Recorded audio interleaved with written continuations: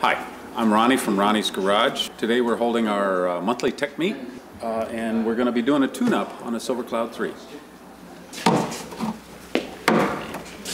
Pretty slick, aren't they? Very cool. Luckily they're not made out of aluminum, so you can do that. Well, yeah, they don't work on aluminum, this is true. Or plastic.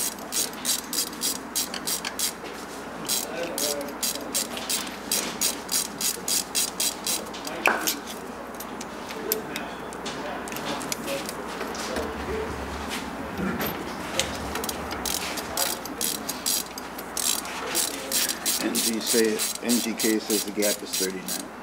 I was pretty close. I said 38, right? My old gauge, so. Which also means they got it right. No, no, they were too tight. They weren't perfect. What do you expect for $1 something? All right, now the fun one, which I can hardly even see.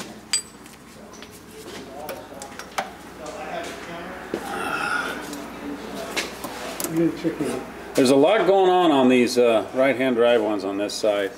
You've got your fuel lines coming in here. You got your battery cable with the starter and starter solenoid.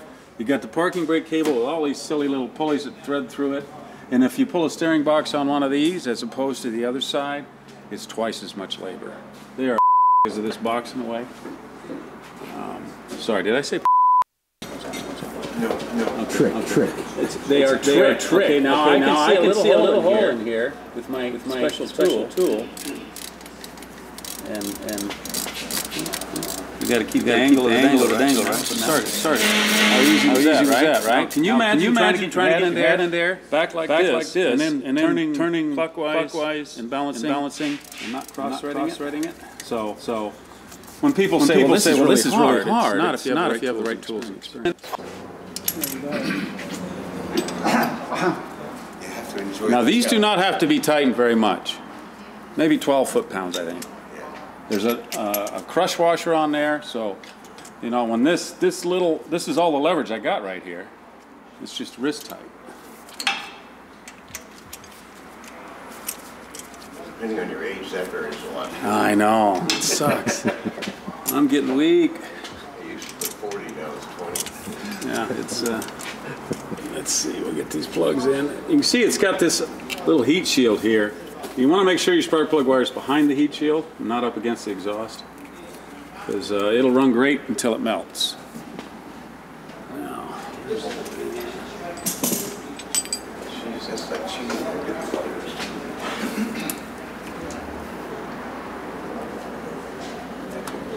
and usually you will feel a little click when you snap that.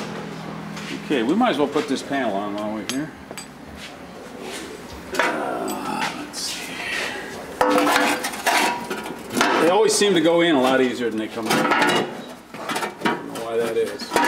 Maybe it's my attitude.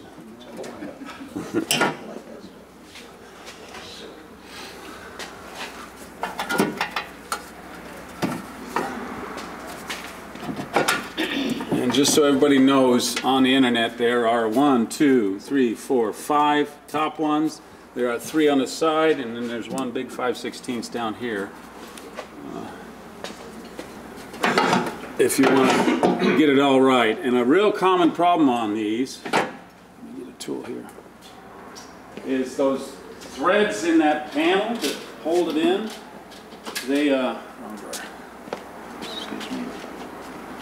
They can get stripped, and they're supposed to be 1/4 28, and you can see the threads on this are a little boogered up. Torque them with heavy. Well, air ratchets, not aligning them.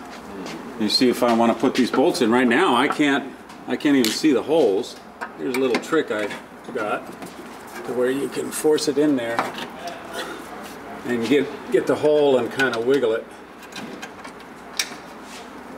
so you can get the thread started. And hopefully it doesn't fly out. I'm getting my wrench here.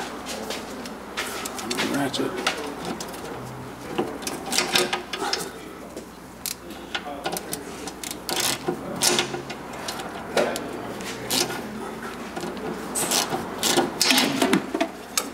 With any luck, the rest of them are going to be closer.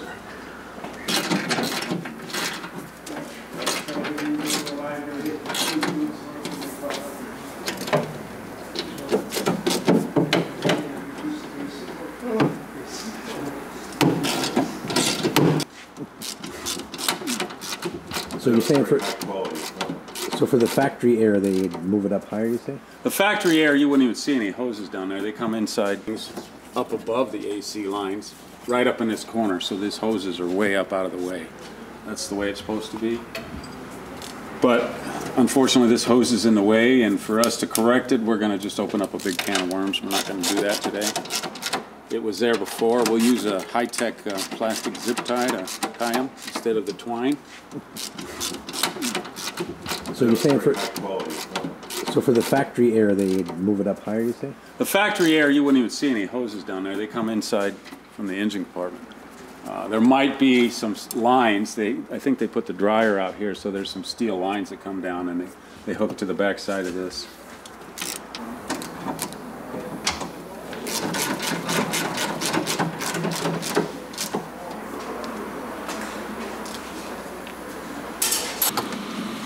My preferred color, black. You don't have those cool blooms that match the hoses on that. Oh, that one car, that was special, wasn't it? That was pretty special. Yeah. Am I missing a couple of bolts on that panel? Yes, you are. Yeah. You're right, Ray. Hmm? Ray pointed it out there. Oh. Okay.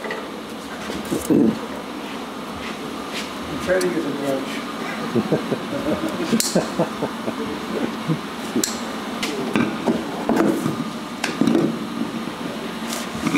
And I have learned to lift and put them straight on instead of lift and then turn, because I have a back issue and I have been disabled a bit. So this is the right side. You tighten it to the right. That was like a Bueller moment there. Bueller, and all empty Anyone? faces. I don't know. I don't want to say that.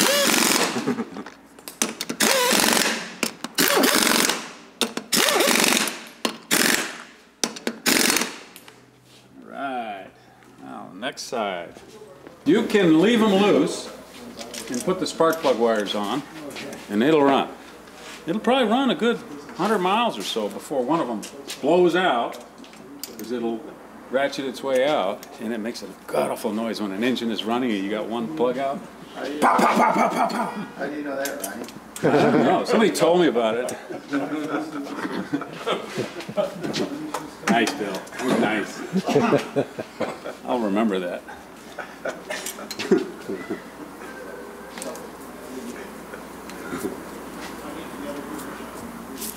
It's called experience. It's the best teacher.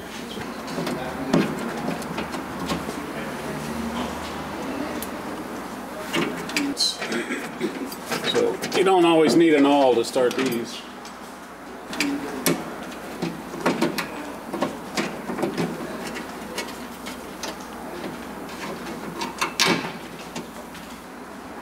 Just to some.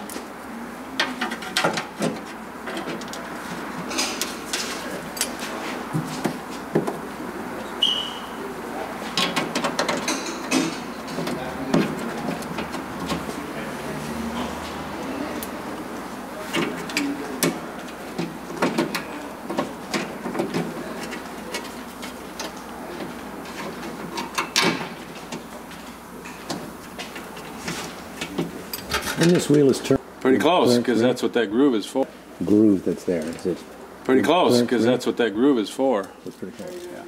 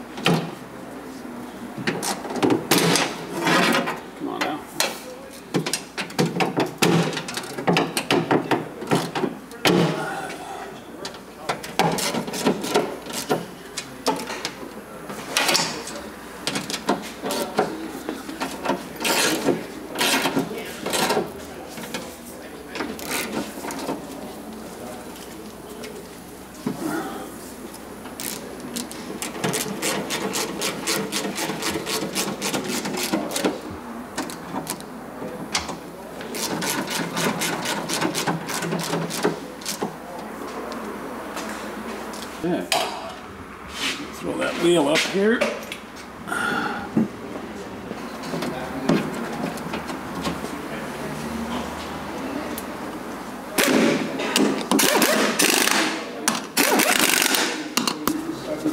Line up your valve stem.